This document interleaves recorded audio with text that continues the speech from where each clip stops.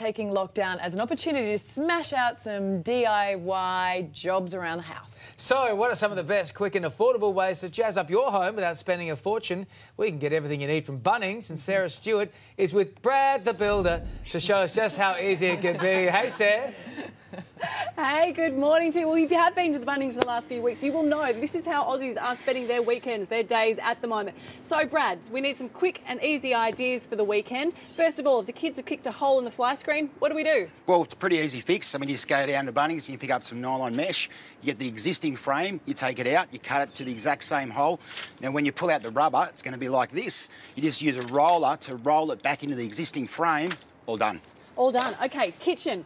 We've got some old ugly handles. What can we do? Yep, well, handles, pretty simple. You can actually get the colours and different profiles. The biggest tip I can give you about is make sure the holes line up with the existing holes on your actual cupboards. Because if you don't, you're going to have to patch up a hole. It's not going to look any good. So buy a handle that matches your old. Okay, lots of people want to do things. Money is obviously very tight at the moment. If we've been thinking about doing the kitchen, the cupboards, the benches, we can't quite afford it. Yep. What can we do now? Well, kits like this are actually fantastic. You give it a sand up, you use the base coat and the activator, you follow the prompts, follow the instructions, and before you know it, you've got a brand new bench top. Aussies love being outside on decks like we're on today. They need a stain though, don't they? Oh, they do, including the one we're standing on right now. Now, what I recommend is you use a good deck clean. It actually opens the pores, brings out all the dirt, give it a gurney. The next day, you give it a good oil. Now, you should do it every single year. But if you ask me, I reckon you should do it every 6 months. It'll look brand new all the time. And you don't need to use a paintbrush, do you? What are these? Nah, one of those mops, it's fantastic. You just mop it on. This is one of my favourites. For $5, if you've got that mouldy seal on the bottom of your shower, that's all you need, isn't it? That's it. You just trim it to size, clip it back on, throw the old one.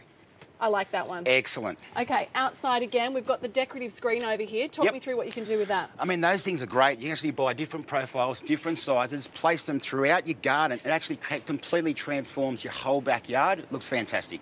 So these are all cheap, easy things you can do over a weekend. But I just want to do a quick warning to people. There are some things you shouldn't attempt yourself, aren't there? Well, that's the thing. When it comes to sort of more construction and doing anything structural, that's for sure. You need to get a proper builder in, or a carpenter, or someone's a qualified tradesman. Get them to do the work. But anything simple, definitely give it a go while you're in isolation. Because there's lots of little tools as well you can use as well. Like, I like this. This is to put your handles on, isn't it? That's it. Now, that's great if you've got a fresh, brand new door, so you actually can re-drill exactly where your new handles go, or if you want to repaint your doors and patch the old hole.